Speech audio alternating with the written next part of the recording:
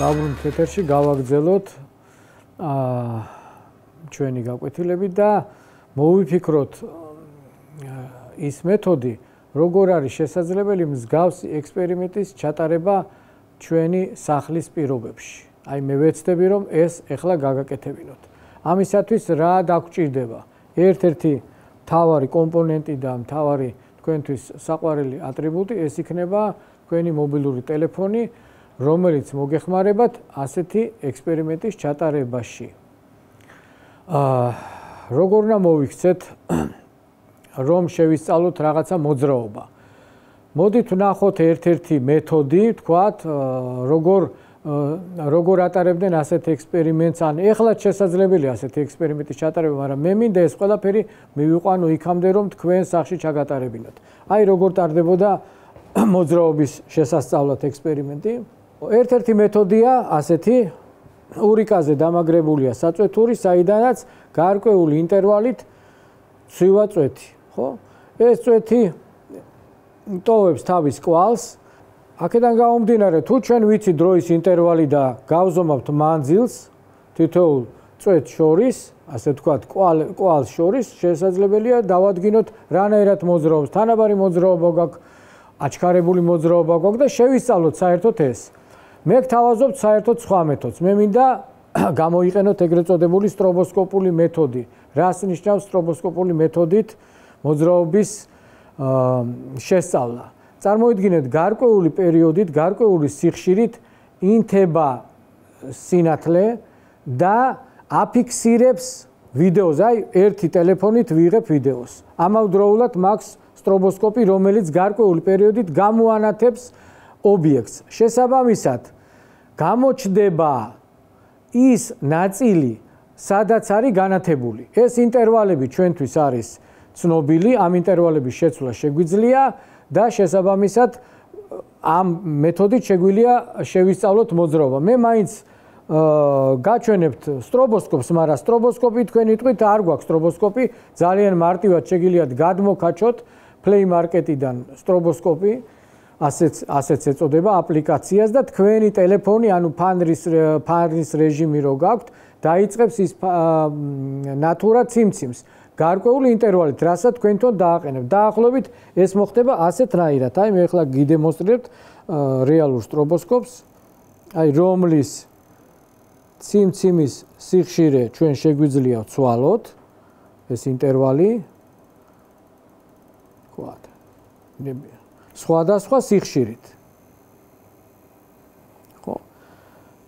ასეთი სიმძლავრის არ იქნება თქვენი ტელეფონიდან გამოსხივებული სინათლე, მაგრამ თუ სიბნელეში გადაიღებთ, საკმაოდ კარგ შედეგს მიიღებთ. ცოტა ხანში გაჩვენებთ ვიდეოს, რომელიც მე თვითონ გადავიღე ამ პრინციპით, მაგრამ მანამდე კიდევ ერთი მეთოდზე მინდა გადავიდე, როგორ არის შესაძლებელი მანძილის გაზომვა. ერთი არის, რომ ჩვენ თუ მისაწვდომია ჩვენთვის ეს მანძილი და გამოვიყენებთ საზომს, თქვათ, სახაზავს, კი ბატონო, ამას გავაკეთეთ, მაგრამ თუ მიუწვდომელია, აი თუ მიუწვდომელია, როგორ მოვიქცეთ. თქვათ, ვიღებთ შენობის სიმაღლის განსაზღვრა გვინდა. როგორ უნდა მოვიქცეთ ასეთ შემთხვევაში? ან თუნდაც ძალიან მაღალი ჭერია და გვინდა გავზომოთ და ამხელა საზომი არა გვაქვს. ისევ და ისევ გამოვიყენოთ ჩვენთვის საყვარელი ატრიბუტი ჩვენი ტელეფონი, რომლის საშუალებითაც ჩვენ გადავიღებთ სურათს და ამ მომენტს და ამ პროცესს მე ახლა გიდემონსტრირებთ, როგორ უნდა განსაზღვროთ სურათის საშუალებით შენობის სიმაღლე. მაშინ როგორ მოვიქცეთ? აი მოდით ვნახოთ როგორ არის ეს შესაძლებელი. პირველი, ვაკეთებთ ასეთ რა. აი შევხედოთ სურათს. რა გვაქვს ეკრანზე? შენობა, რომლის სიმაღლე არის h და დგას ბავშვი, რომლის სიმაღლე არის l. ბავშვის სიმაღლე ცნობილია, მან გაზომა იცის რამ სიმაღლეც არის. შენობის სიმაღლე უნდა დავადგინოთ. როგორ გავაკეთოთ ეს? რას ვაკეთებთ ამისათვის? დგებით გვერდზე და ვიღებთ სურათს. პლანშეტის საშუალებით. ან ჩვენი ტელეფონი სულ ერთია, რითი გადავიღეთ, ფოტოაპარატით არ აქვს მნიშვნელობა. შემდეგ დავაკვირდეთ აქ რა არის. სურათზე რაც გამოსახულება, ამის გაზომვა ხო შეგვიძლია სახაზავის საშუალებით. ნამდვილად შეგვიძლია. აი ეს შენობის სიმაღლესაც გავზომავ და ბავშვის სიმაღლესაც გავზომავ. ეხლა ერთი თემა არის, რამდენჯერაც აი ეს შენობის სიმაღლე მეტია სურათზე გეუბნებით. სურათზე შენობის სიმაღლე რამდენჯერაც მეტია ბავშვის სიმაღლეზე, ეს იმას ნიშნავს, რომ რეალური შენობის სიმაღლეც ასევე იმდენჯერვე მეტია რეალური ბავშვის სიმაღლეზე. მაშინ სადამე იქიდან თუ კოეფიციენტს გამოვიტან, მე კი ვინაიდან ვიცი ბავშვის სიმაღლე, გავამბრავლებ და მივიღებ შენობის სიმაღლეს.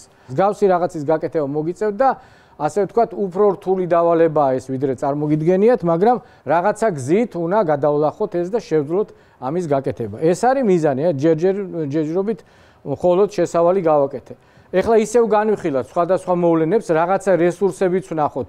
რა რესურსები შეგვიძლია მოვიხმაროთ, როდესაც ფიზიკის ამოცანებზე ფიქრობთ, ან როდესაც ფიზიკის ამოცანების გადაწყვეტა გვიწევს. მოდით ვირტუალურად ვნახოთ რაღაც ექსპერიმენტი, სადაც სტრობოსკოპული მეთოდი გვექნება გამოყენებული და შემდგომში გაჩვენებთ ვიდეოს, რეალურ ვიდეოს, ჩემს მიერ გადაღებულს, სახლის პირობებში, რომელიც თქვენ უნდა მიიღოთ, მსგავსი რაღაც გადაიღოთ, მაგრამ ჯერჯერობით ვნახოთ ვირტუალური ექსპერიმენტი. ნუ აქ გვაქვს გემი, რომელმაც უნდა იმოძრაოს. ეს გემი იმიტომ აქვს, რომ ბათუმის საზღვაო აკადემიისთვის გაკეთდა ეს და ამიტომ არ იფიქროთ რა შუაშია გემი. აი ახლა დავიწყოთ ექსპერიმენტის ჩატარება. ერთი კერძო შემთხვევა განვიხილოთ, როდესაც აჩქარება არის 2 ერთეული, თქვათ 2 მეტრ/კვადრატი და შევხედოთ რა იქნება.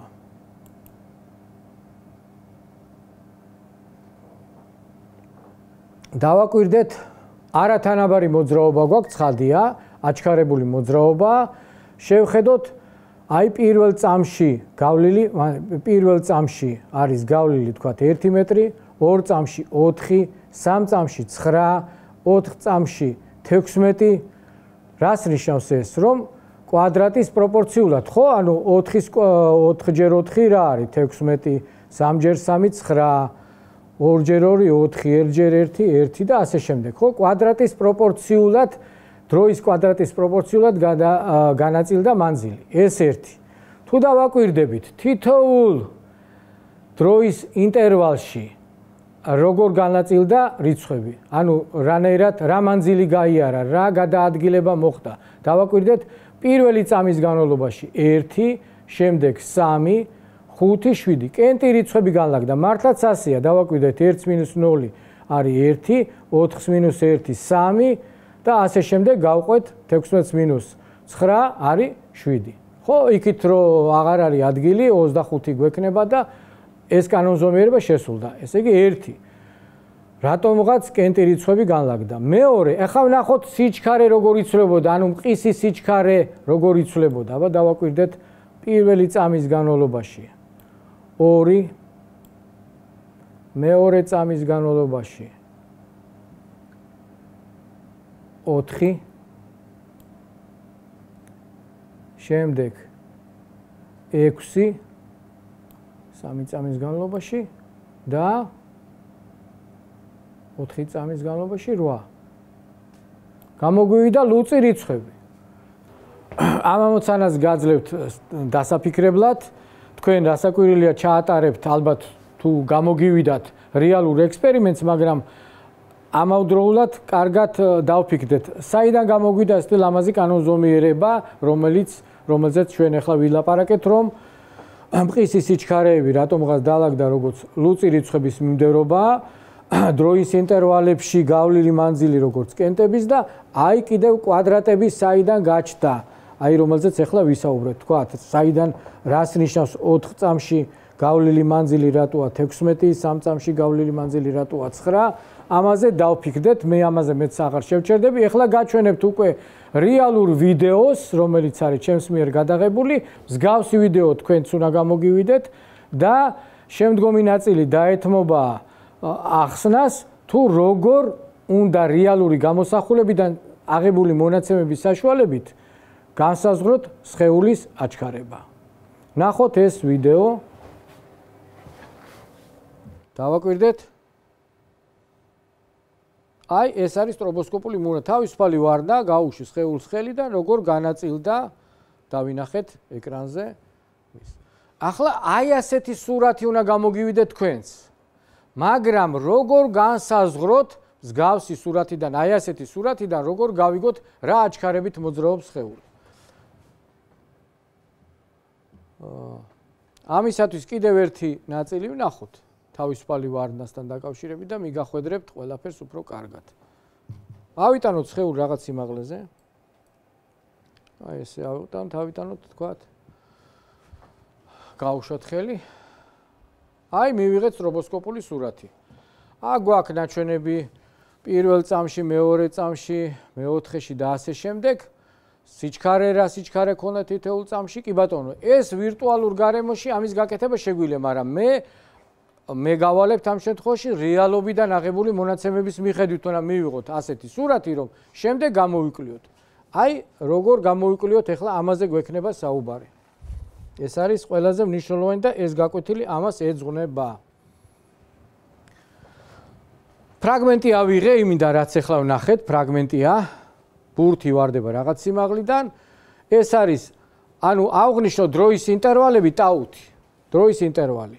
ოღონდ ერთი და იგივე დროის ინტერვალებია, ყველა ერთნაირია. შეიძლება იყოს ერთწამიანი, შეიძლება იყოს ორწამიანი. ჩავთვალოთ თუ გინდათ ერთწამიანია. პირველ დროის ინტერვალში სხეულმა გაიარა ეს პირველი მანძილი. დროის მეორე იგივე ინტერვალში გაიარა ეს მეორე და ისევ იგივე ინტერვალში გაიარა ეს მესამე. ეს მანძილები ერთმანეთისგან განსხვავდებიან, ხო? ეხლა საშუალო ეს არის მყისი სიჩქარეები. მოცემულ მომენტში, აი მყისი სიჩქარე ეს პირველის დროს, მყისი სიჩქარე, ესაც მყისი სიჩქარეა. როგორ გამოვთვალოთ საშუალო სიჩქარე? ეს უმარტივესია, გავლილი მანძილი არის შეფარდებული დროის იმ შუალედთან, როდესაც ეს მანძილი გავიარეთ. ორი საშუალო სიჩქარესთვის ავიღოთ ეს. ერთი არის აი ამ მონაკვეთისათვის და მეორე ქვედა მონაკვეთისათვის. ეს პირველი მანძილის დროს და ეს მეორე მანძილის დროს. მივიღეთ საშუალო სიჩქარეები, ეს პირველი და ეს მეორე. ხო. შემდეგ ეს მყისი სიჩქარეები გაჩნდა, კი ბატონო, ესაც ვიცით უკვე. ახლა სხვა მეთოდითაც განსაზღვროთ საშუალო სიჩქარეები. მყისი სიჩქარეებია გამოყენებული. საშუალო სიჩქარის განსაზღვრა როგორ შეგვიძლია კიდე? ინტერვალის დასაწყისში, დროის ათვლის დასაწყისში რაც ქონდა და ინტერვალის ბოლოს რაც ქონდა, იმათი საშუალო არითმეტიკულია. პირველი შემთხვევისთვის და მეორე შემთხვევისათვის. შემდგომში მოდით აი ამ განტოლებას გამოვაკლოთ პირველი, აი ამ ნაწილს გამოვაკლოთ მეორე. ნუ ერთი და იგივე მნიშვნელი, საერთო მნიშვნელი აქვს, მივიღებთ მრიცხველში აი ესეთ და შეგვიძლია გავაბათილოთ უარყოფითი ნიშანია V2-ები და დაგვრჩება სხვაობა. ესე იგი, მათი სხვაობამ მოგცა რა? V3-ს მინუს V2 შეფარდებული 2-თან. კი ბატონო. ახლა გამოვაკლოთ აგრეთვე აი ეს ორი განტოლება ერთმანეთს და მისთვისაც აქაც ამათი ნიშნელი არის ტაუ, საერთო ნიშნელია და მივიღეთ ორი განტოლება სხვადასხვა მეთოდით მიღებული. ვინაიდან განტოლების მარცხენა მხარეები ერთმანეთის ტოლია, გაუტოლოთ ერთმანეთს და რა გამოგვივა. აი ახლა გაუტოლეთ ესენი. აი ეს გაუტოლე ამას. შევხედოთ აქედან რა გვაინტერესებს, ჩვენ ხო აჩქარება უნდა განსაზღვროთ, ჩვენ ამოცანა იყო ამ სურათიდან, აი ამ სურათიდან, რომელსაც თქვენ გადაიღებთ თქვენივე ტელეფონის საშუალებით, უნდა განსაზღვროთ აჩქარება. პირველად მოდით სიჩქარის ცვლილება რა არის აჩქარება გავიხსენოთ, ხო? სიჩქარის ცვლილება შეფარდებული დროის ერთეულთან, ხო? რაღაცა დროში, რა დროშიაც მოხდა ეს სიჩქარის ცვლილება იმასთან. ეხლა აქედან განსაზღვროთ ჯერ სიჩქარის ცვლილება, უმარტივესი ოპერაცია ეს 2-ზე გამრავლდა და გავიხსენოთ აჩქარება რა არის აჩქარება? სიჩქარის ცვლილება დროსთან, რომელ დროსთან, რაზეა საუბარი? აი საიდან რა დრო დაიხარჯა სიჩქარე V3-დან V1-მდე? ტაუს პლუს ტაუ, ანუ 2 ტაუ, 2 ინტერვალი დაგჭირდა იმისათვის, რომ აქედან აქ მოსულიყავით. აი ეს არის, ამიტომაც აქ ორიანია გამრავლებული ტაუსზე.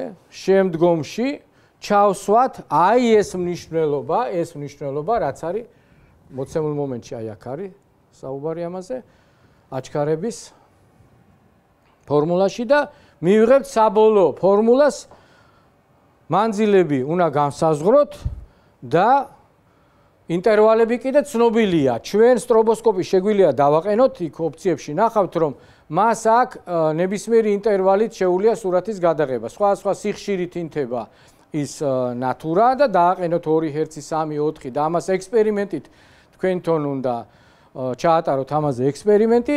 მანძილის გაზომის ხერხი ბევრია. შეგიძლიათ ამ ობიექტთან ერთად რაღაცა სახაზავი ჩამოდოთ, ან ის მეთოდი მე რო წეღან გაჩვენეთ სიმაღლის გაზომასთან დაკავშირებით, ყველა ეს იმუშავებს. უნდა მივეჩვიოთ რეალური ექსპერიმენტის ჩატარებას. მივეჩვიოთ ის, რომ რეალობაში ცოტა სხვანაირად ხდება მოვლენები, ისე იდეალური არ არის, როგორც წიგნში არის. ცდომილებები შემოდის. აი ახლა უამრავ შეცდომას დაუშვებთ, როდესაც დროის ინტერვალებთან გექნებათ საქმე, როდესაც მანძილის გაზომასთან გექნებათ საქმე, მაგრამ ეს უნარები უნდა ჩამოგიყალიბდეთ, თუ გინდათ რომ გახდეთ ექსპერიმენტატორები, თუ გინდათ რომ თქვენ კარგად აითვისოთ ფიზიკა. ამიტომაც მე ვცდილობ რომ სხვა რაკურსიდან, განსხვავებული რაკურსიდან შეგახედოთ მოვლენებს. ახლა კი გემშვიდობებით, კარგად ზანდებოდეთ.